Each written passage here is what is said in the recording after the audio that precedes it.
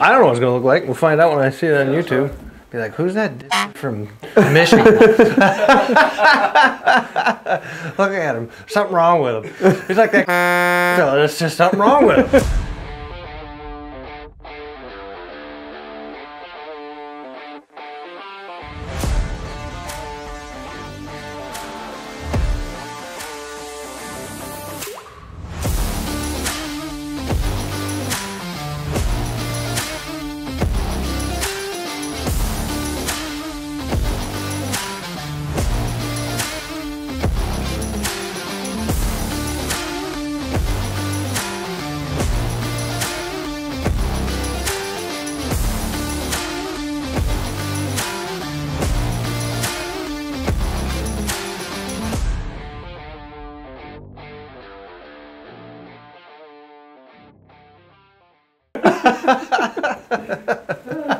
Gonna be all right? Oh, is it recording? Yeah. Are we hot? Yeah, we're good. Oh boy. What's going on, guys?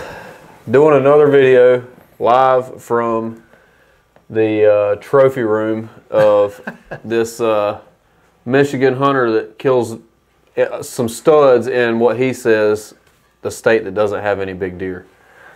I may have to rethink that after talking to you guys about your North Carolina deer. Yeah, we're sitting here at the beginning of the. We're doing another video just here a minute ago. We've been turkey hunting with him the last couple of days, and he's like, "Yeah, there's no big deer. We have very little big deer in Michigan." And then we start talking about the deer that we have in North Carolina, and he's like, "Oh, maybe it's not so bad. Maybe I don't want to come to North Carolina and hunt." No, anyway, so this is something that I've been meaning to do. We've been wanting to do this for the last couple of years. Kevin actually shot a really big deer. It's actually this deer behind us. What year did you shoot him? 19? No, I think it was 20. 20? Yep. So he shot this deer, now it would be going on 4 years ago, and he actually had some footage of, like, kind of a little bit of footage of the hunt and actually shooting the deer and stuff like that.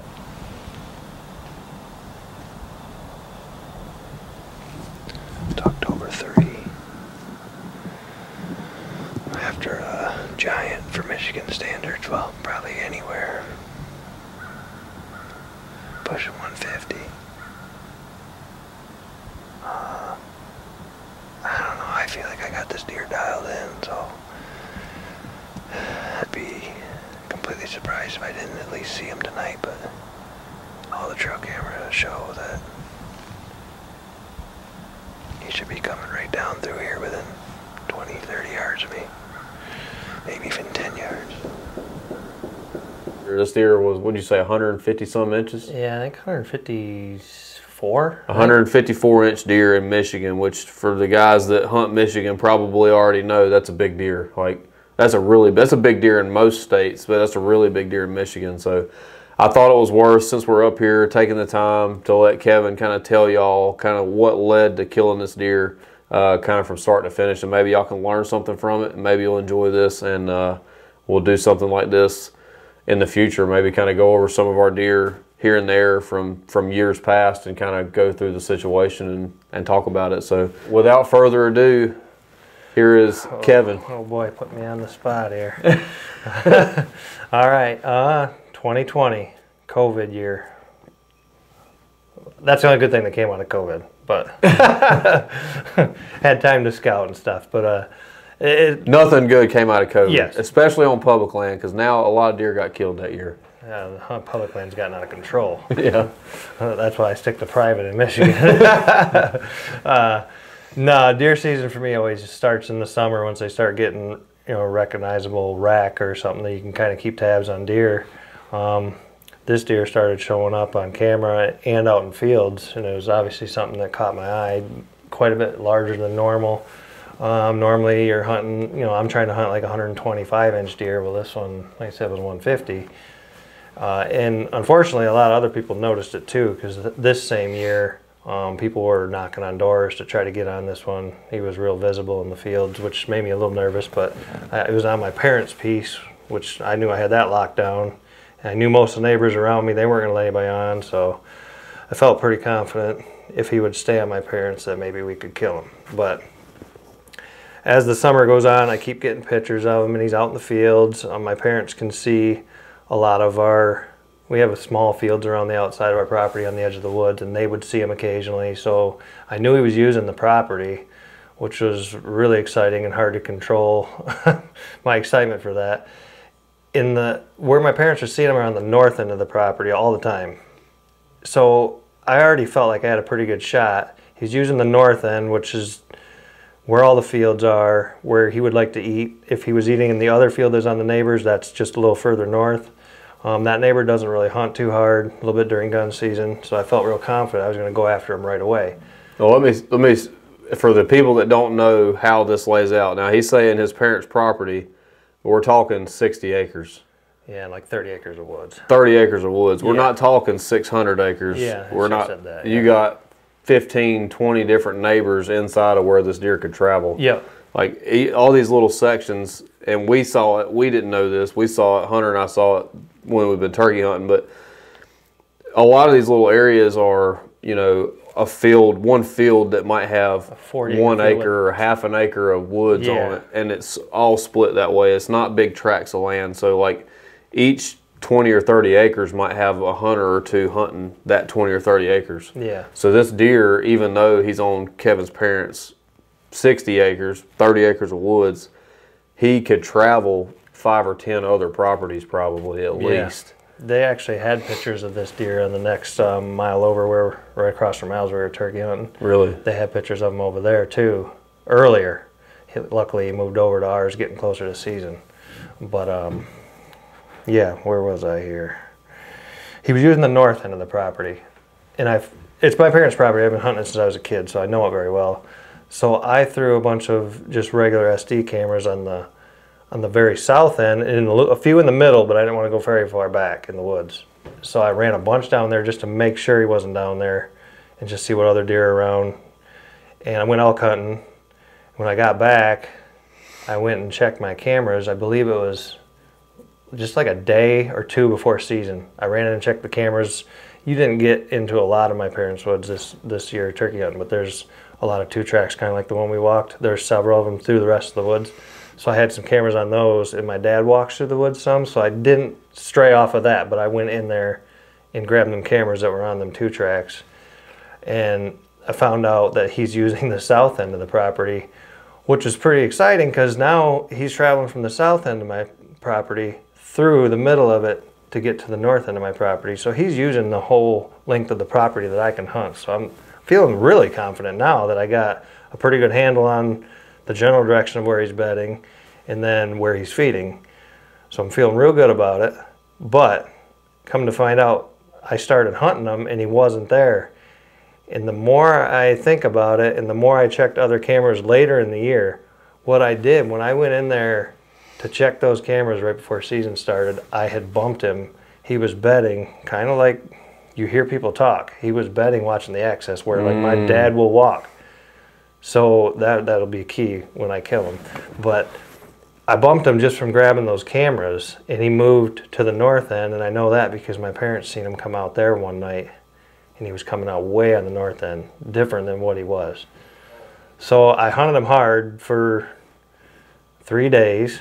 The first day I hunted him there, and it was a no-show, and then I hunted still close to the fields because I didn't want to bump him because I didn't know exactly where he was cutting through. I hunted him in the middle of the property, but at the field edges kind of, and he wasn't coming through there.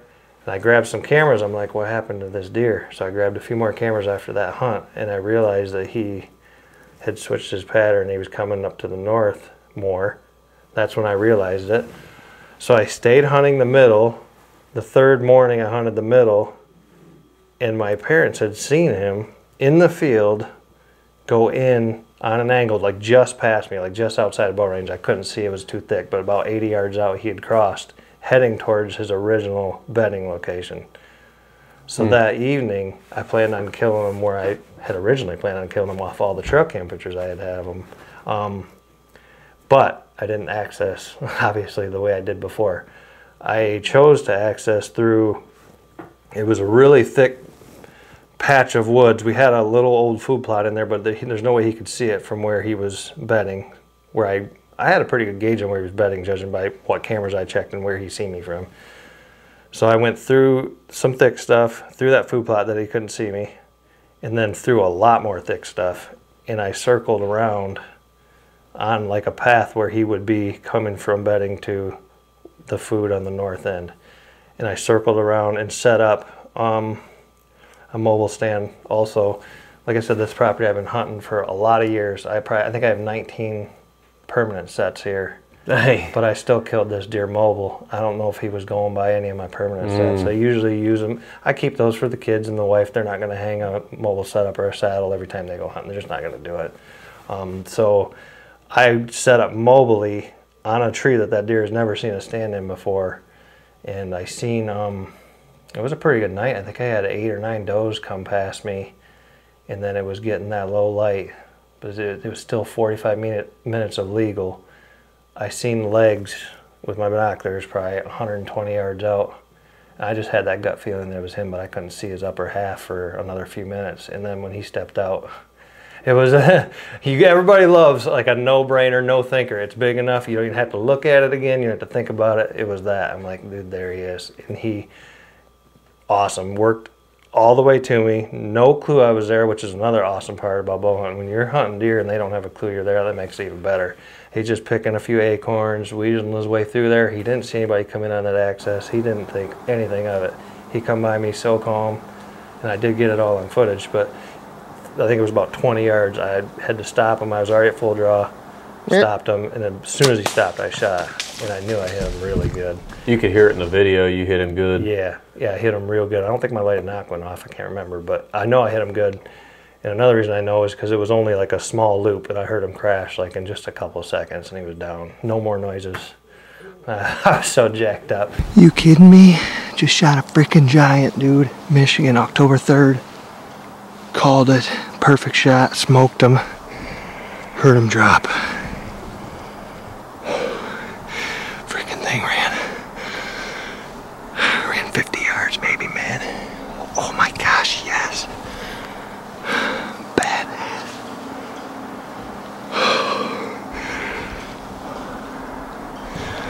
Yes, man. I put so much time and effort into hunting. It is my hobby. It's what I do. That is a freaking giant. Get a little selfie in here. There he is.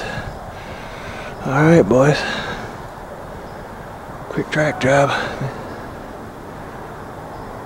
Maybe 70 yards from where I shot him. What a magnum, man. It was my biggest Michigan buck and my second biggest buck ever, and it was on my parents' home farm, which was awesome. In Michigan, if you can just have a deer like that, anywhere that you can even hunt, you feel like you hit the lottery to begin with, whether you even see it or get it or not. So it just was one of those years that was just special. It just all came together. It was awesome. Yeah. Yeah.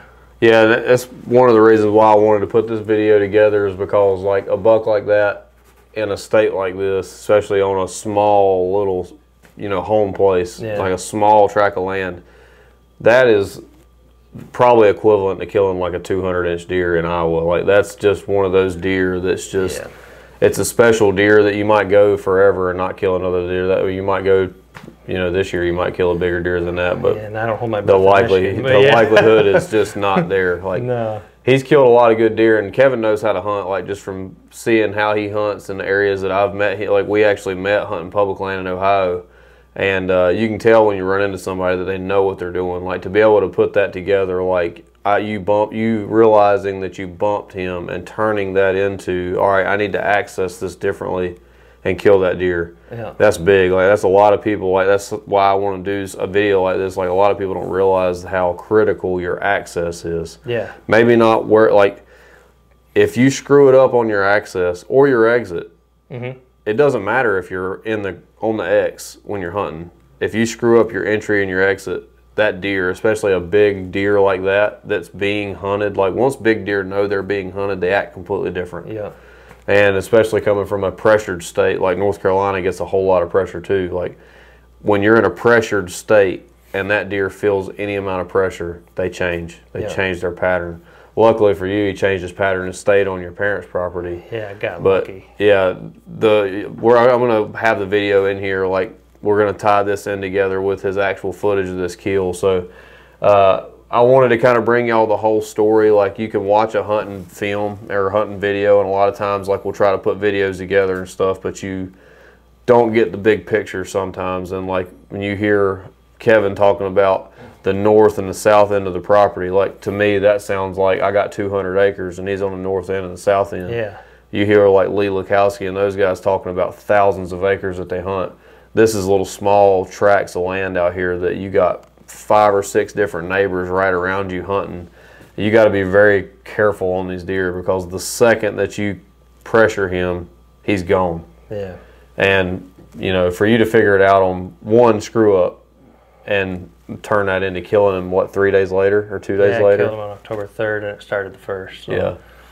Yeah, and it's, normally I wouldn't be that aggressive on like one piece of property, but like one of my buddy's wives ran into one of my neighbors and he was showing him pictures of this deer he was going to hunt this year, and it was that deer. Yeah. And she's like, oh, this deer, he's already dead. So in Michigan, I know the neighbors are hunting them. I mean, the guys that had pictures of him across the road were hunting hard for him. You know, normally I wouldn't go in so aggressive, but I've learned from, I'm 40, I'm older than you, I've been hunting a long time.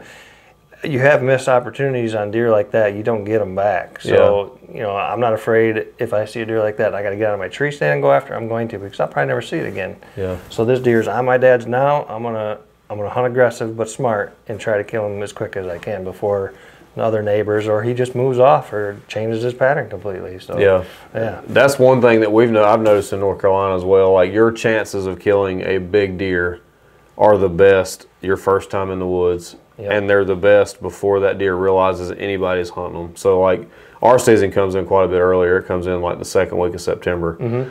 So those first 2 or 3 days of the season, bucks are still on food. They're still on the food to bed pattern. Like, they're, wow. Holy cow. Whoa, oh man, Hunter's over here shaking the house.